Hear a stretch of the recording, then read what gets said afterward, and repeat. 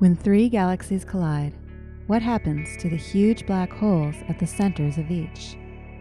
A new study using NASA's Chandra X-ray Observatory and several other telescopes reveals new information about how many black holes are furiously growing after these galactic smash-ups.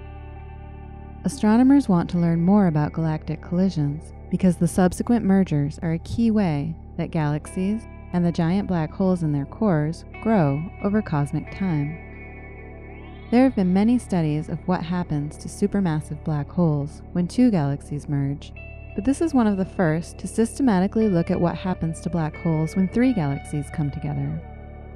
Researchers identified triple galaxy merger systems by cross-matching the archives containing data that is now publicly available of NASA's WISE mission and the Sloan Digital Sky Survey, or SDSS, to the Chandra archive. By doing this, they found 7 triple galaxy mergers located between 370 million and 1 billion light-years from Earth. Using specialized software, the team went through Chandra data targeting these systems to detect X-ray sources, marking the location of growing supermassive black holes. As material falls toward a black hole, it gets heated to millions of degrees and produces X-rays. Chandra, with its sharp X-ray vision, is ideal for detecting growing supermassive black holes in mergers.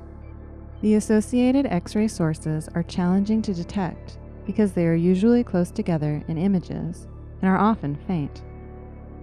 The new software was developed specifically to find such sources. Data from other telescopes was then used to rule out other possible origins of the X-ray emission unrelated to supermassive black holes. The results show that out of 7 triple galaxy mergers, there is 1 with a single growing supermassive black hole, 4 with double growing supermassive black holes, and 1 that is a triple. These black holes are separated by a range between 10,000 and 30,000 light-years. In the final triple merger, there was no evidence of X-ray emission. This means that none of the supermassive black holes left was rapidly pulling in matter.